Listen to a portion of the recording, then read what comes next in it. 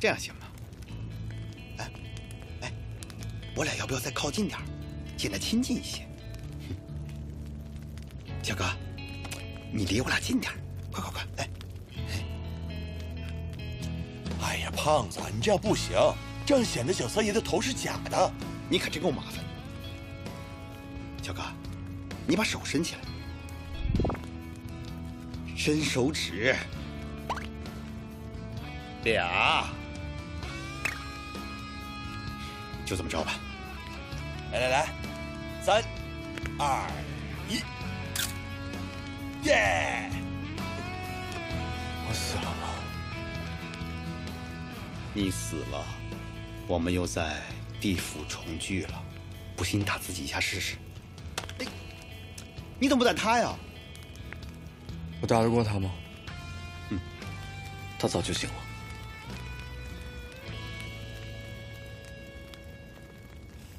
盘子，小三爷，不用说，都是我三叔干的吧？那刚才我们说的话你都听见了？醒了一会儿了，懒得自己抬头。当天真不再天真，就只剩下蔫儿坏了。哎，你知道你三叔要去哪儿了？他要去塔木陀找西王母宫，为的是陈文锦吧？他们要找的东西都是一样的。小伙子知道的还挺多呀。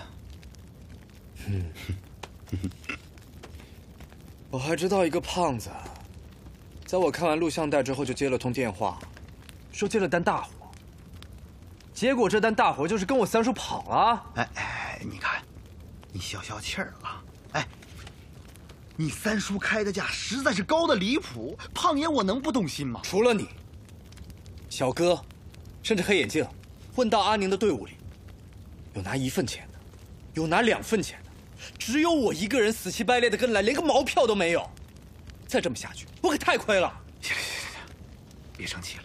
哎，既然咱们现在已经找到小哥了，那咱们打道回府吧。回去个鬼啊！这些事情再不弄个清楚，回去又被我三叔那个老狐狸耍呀。而且有些事情，我觉得小哥也想弄个明白。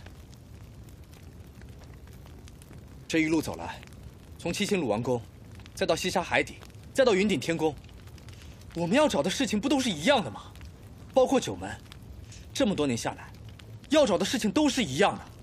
我们这一代人在找，上一代人也在找。三叔、霍灵、陈文锦，当年他们考古队不也是顺着这条路下来的吗？现在已经接近真相了，我必须要弄个明白。这九门上一辈子的事儿，跟你有什么关系？怎么跟我没关系了？西沙海底就有人跟我长得一模一样，录像带里还有我在地上爬，你怎么解释啊？他不是也一样，也在找吗？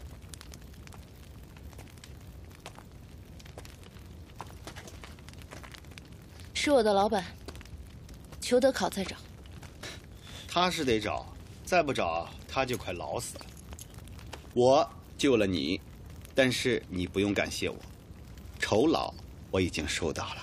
穿起来，别丢了。